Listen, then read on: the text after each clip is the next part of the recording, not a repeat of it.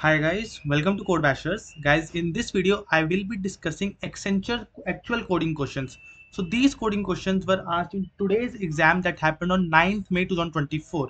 So as both of these coding questions were very easy, I have analyzed most of the slots for Accenture exam and all the questions are very easy. So if you have done programming or a medium level also, then you will be able to solve these questions. So if you want to know that what type of questions are getting asked, so make sure that you're watch this video till the end, because total two questions I will be discussing in this video. Okay, so make sure that you are present on this channel. Do subscribe this channel because a lot of interview experiences regarding Accenture and TCS we will be posting on this channel, as well as if you want to give mock interviews for TCS and Accenture, the link you will find in the description box. Okay, so guys, now let's start this video. And before starting the video, do share this video among your friends also, so that they can also get to know what type of questions are getting asked, and do hit that like button for this particular video. So let's start this video. Okay, so as total two coding questions I will be discussing in this video. So this is the first one. So question is, given a string, you are requested to determine whether it should be converted to all uppercase or all lowercase, depending on the count of uppercase and lowercase letters in the string. Okay, so let's just see with the help of example. We are given a string which contains both uppercase letters as well as lowercase letters, and we have to convert that string into either into entire uppercase string or entire lowercase string. Then what is the parameter of deciding that? It is depending on the count of uppercase and lowercase letters. So let's see with the help of examples. So we have an input string of A, B, C, D, E, F, G. Okay. Here uppercase letters. How many uppercase letters are there? So A, C, E, G. So total 4 uppercase letters are there. And how many lowercase letters are there? So B, D, F. So total lowercase letters are 3.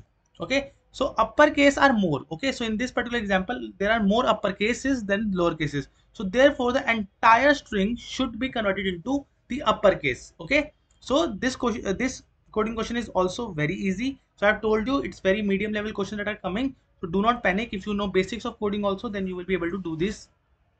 Okay, do these questions. So since number of uppercase characters are more than the lowercase characters, so therefore the output string is the entire uppercase character. Okay.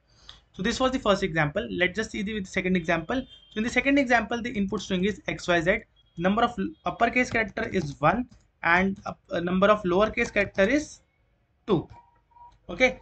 So see, so therefore lowercase are more, so therefore the output string will be entire lowercase. So this is the all question. So let's just quickly move towards its solution. Its solution is also very easy. So let's just not waste time and quickly move towards the coding part of this particular question.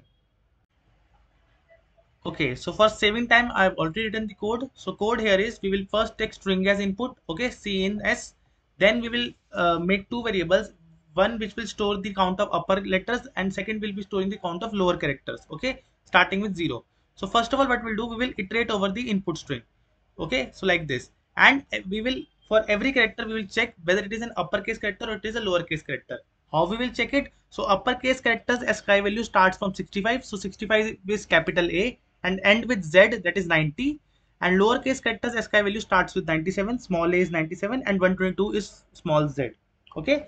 So by this ASCII value, we will compare each of the characters, and if it is upper, it lies in the upper range, then we will do upper plus plus, and if it lies in the lower range, we will do lower plus plus. Now next step is that to check whether we have more lower characters or more upper characters. So first condition is that if there are if lower characters are more than upper characters, then the entire string will be converted into lowercase. So again, for that, what we'll do, we'll iterate over the string.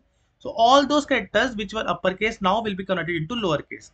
How we will convert uppercase characters into lowercase? So as I have told you that uppercase ASCII value starts from 65. So capital A is 65 and small a is 97. So the difference between 65 and 97 is 32. So what we'll do to convert uppercase into lowercase, we'll just add 32 into it. Okay. So S of I is equal to S of I plus 32. We will do it for all the characters which are lying in the range of uppercase. Okay. Now next scenario is that if our upper characters are more than the lower characters, then the entire string has to be converted into uppercase. Okay. So again, what we'll do, we will iterate over the entire string, and we'll now check if the current character lies in the range of the lowercase character, then we will have to convert it into the uppercase. How we will convert lowercase to uppercase? We will simply subtract 32 from those ASCII values. So 97 is the ASCII value of small a and 65 is the ASCII value of capital A. So for converting small a to capital A, we will have to do minus of 32. Okay, so S of I is equivalent to S of I minus 32. So this is how we will convert uppercase strings and lowercase strings. Let's just quickly see with the help of example. So here you can see that A, B, C, D, E, F, G, H, okay, and there are more lowercase characters than uppercase characters. So therefore the entire string should be converted into lowercase. Let's just see now. So output you can see that entire uppercase, entire string has been converted into lowercase. Now let's just add more characters uppercase. So A, B, C, D, E, F, G, H, I, J, K. So in this string now the uppercase characters are more than lowercase. So therefore entire string should be now uppercase. Let's just see. So here you can see that entire string is the uppercase now. So this particular solution is running perfectly fine and it will pass all the test cases that will be given to you. So this was question 1 for this video. Let's just now quickly move towards the question 2. It is again very simple. Let's just not waste any time and quickly move towards the question 2. So question 2 is again very basic question. Okay, just read the question and you will know the answer. It's just a simple mathematical operation. Okay, let's just quickly read the question. So Akshay has a number of toys and he decided to donate some of them to an NGO. After donation, he still has some toys left. Write a program to help Akshay to determine the number of remaining toys. So it's all like, it's all bullshit, this question. Then let's just quickly to see towards the example. So here example is number of input toys is 50, number of toys he has donated is 45, the remaining number of toys is 5. Okay, just you have to do the maths. 50 minus 45 is 5.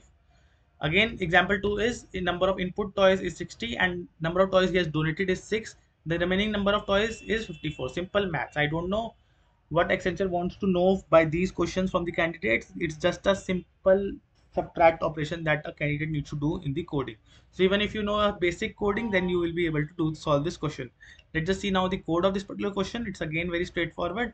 So we will take inputs, two variables as input. One is the total number of toys he has. Second is the number of toys he will donate.